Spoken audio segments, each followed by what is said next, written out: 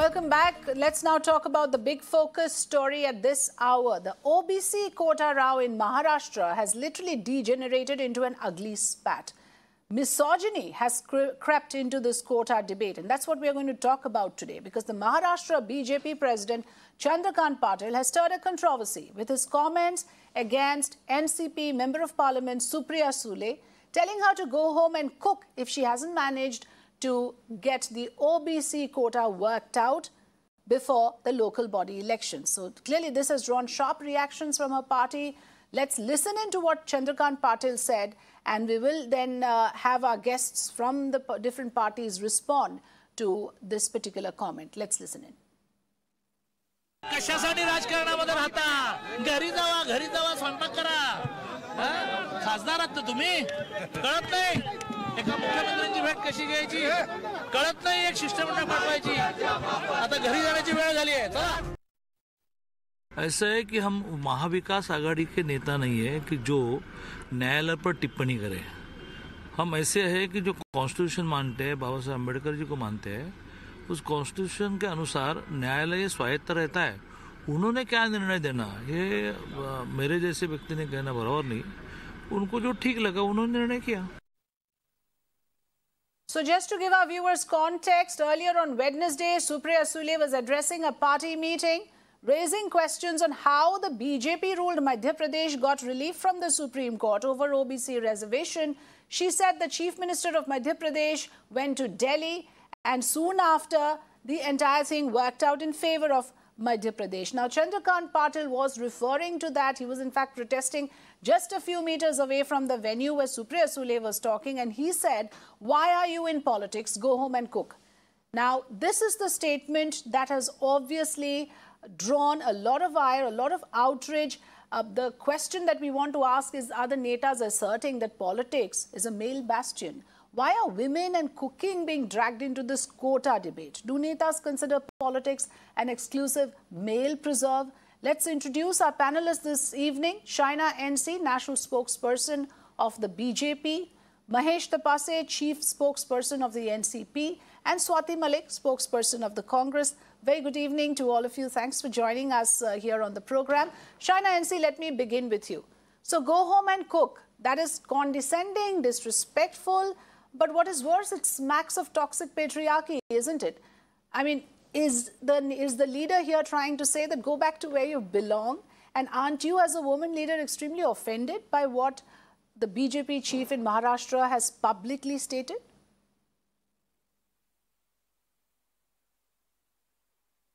So what Chandrakant Dada said, with what reference to context, you can only ask him, and he's best to answer what the reference was. As a woman in public life and public space, I will always take up for counter women, irrespective of what their ideologies, what their thought processes, which political parties they belong to, because I believe we must encourage women in public space. And who's to say that a woman cannot be competent in politics, in public life, and in her personal space?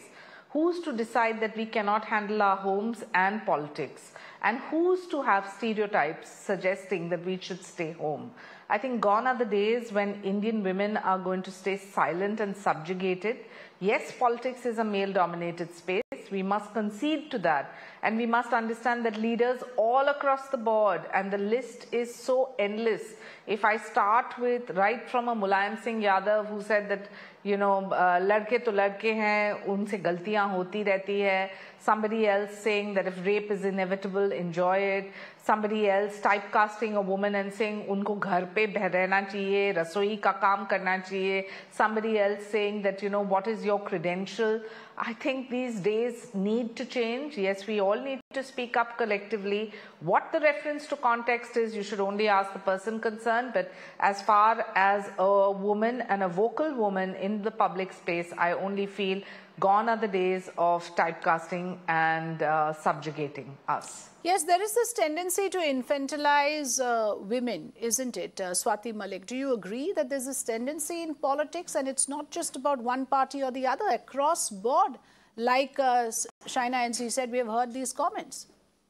Afrida, unfortunately, what you said is absolutely true. And I think this is one of the few rare moments that Shaina and I will agree on the fact that, women, we don't need to be told what to do and what not to do, right? And if you recall in 2015, when Smriti Irani ji had an episode with Fab India, that whole controversy, how Yes. women across all parties got together, right? And we supported, everybody came up and supported Smriti Irani ji that moment. So I agree with Shaina that yes, we all have to. Then this is not about one party.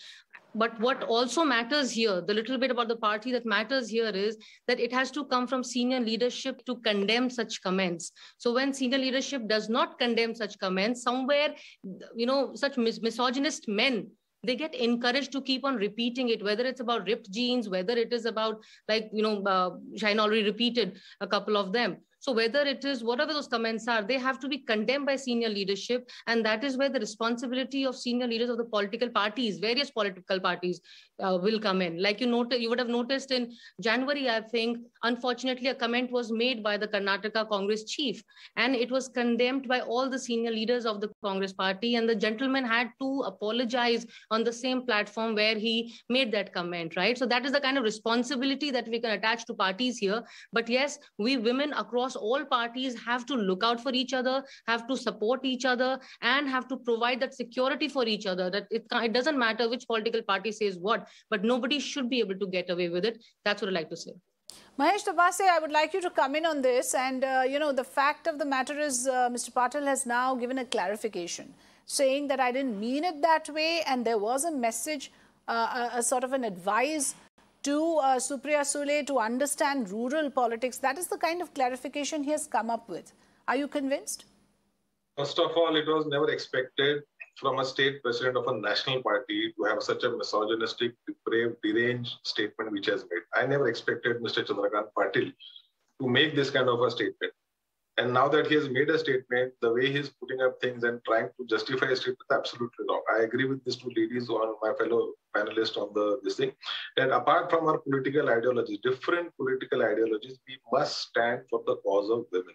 My party leader Sharad Pawar was the first to introduce women reservation in the state of Maharashtra and giving them equal opportunity in the local self-government election. That's how women across various political parties are now Jilla Parishad presidents and mayors and whatnot.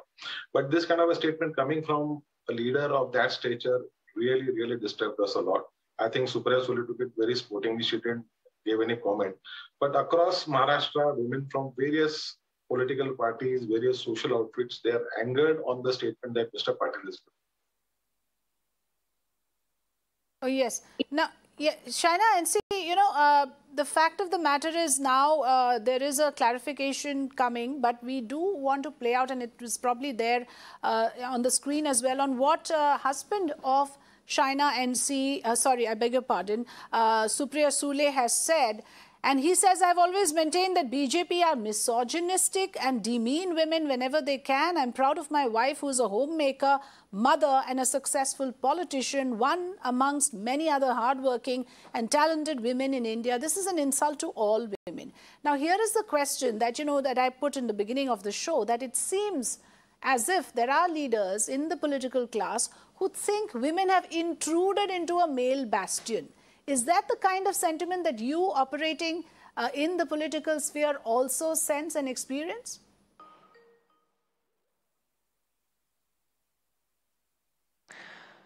So I think we shouldn't shame women because of their gender, for starters, irrespective of who it is, which public platform, and what prompted him to say it, irrespective of what kind of questions were raised. All of that is justifiable only after you speak to the leader concerned. But having said that, I don't think this is a competition between BJP, Congress, Samajwadi Party or any other party. This is about a male misogynistic mindset which exists in public life. And the earlier we face it and accept that this is a situation which we all need to collectively condemn. And that when I say that, it is not just about Supriya Sule or XYZ, about all women in public space. I remember very clearly, you know, when I fought my first election in 2004, people dismissed me and said, "Arey, ye to saadi pehnati hai, isko rajniti ke bare mein kya pata?" And look at us now in 2022. All of us have hung on, stood our own, fought collectively, and stood out as women wanting to make a difference for the cause of women in public life and in public space. So I hope that men realize that this is a wake-up call to respect, a wake-up call to understand that women cannot be just shoved into kitchens and homes, but to be accepted as a competent leader based on our competency and not because some injustice or because of being somebody's daughter or somebody's wife or daughter-in-law or whatever. It is our own competence and our own talents that give us these opportunities, and I think it's important for all of us to speak up about Indian politics and the male misogynistic mindset in Indian politics, which our Prime Minister has always fought against.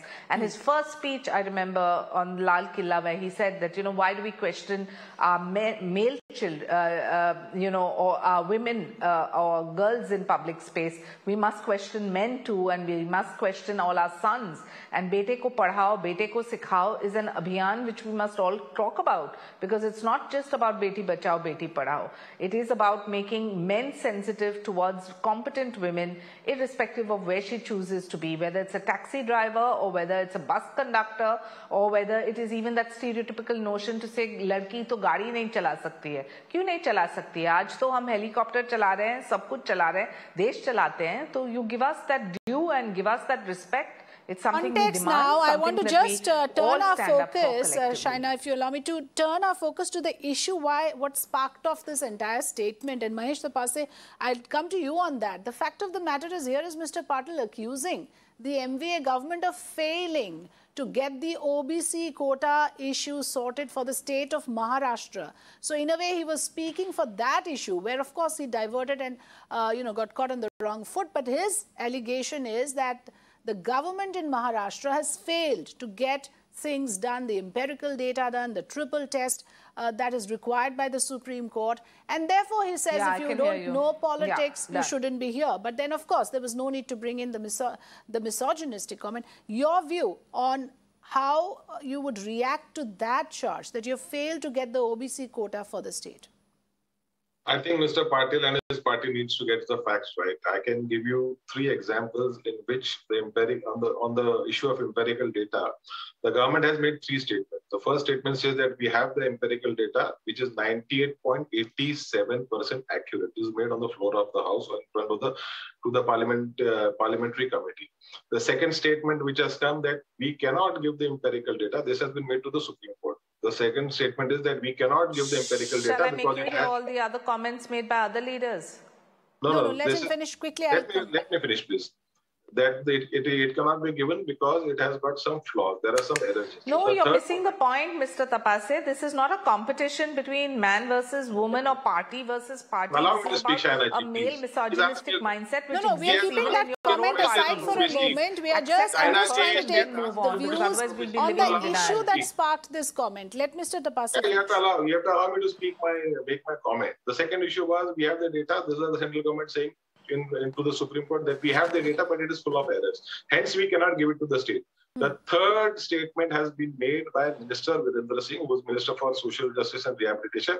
In a written reply to Supriya Sule, he has said that we don't have any data on OBC, any empirical data on OBC census. So these are 3 different statements made by the same government which has come into power from 2014 onwards.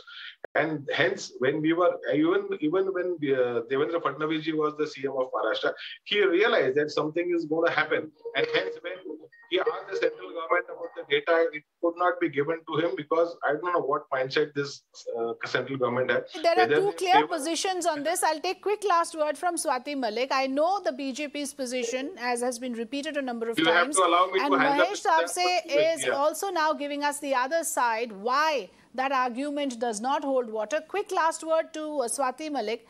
Why do you think that this Kota Rao issue has got stuck in the ranks? There's no progress as of now. See, why there's no progress is because there's no clarification as yet which has been provided. So whatever the reasons may be given, but like you said, this debate is about the whole misogynist comment, right? So let's just focus on that, and let's just, we have to, as women together, we all have to stand up together against any sort of comments being made. And let's just convey to all the misogynist, all the men in Indian politics who think it's not a place for women. And, sometimes they make these comments to sound funny, or to make it like, and they can just get away with this one smart line, one-liner here or there, whether it is about, like I said, whether it's about those ripped jeans, or it's about last time they said chikne chehre le aaye hain election, all those small short comments, one-liners, which they think is funny and it'll appeal to the youth. So I think somewhere we all have to put our foot down and against those comments and tell them it's not funny. Yes, it's not done. It's not acceptable. As working women, as working mothers, we are juggling a lot of roles, and the last thing we want to hear is that you belong to the kitchen. We may not be a success every single day, but we do try very hard. Thank you so much, Swati Malik and Shaina NC, as well as Mahesh Tupase, for joining us this evening.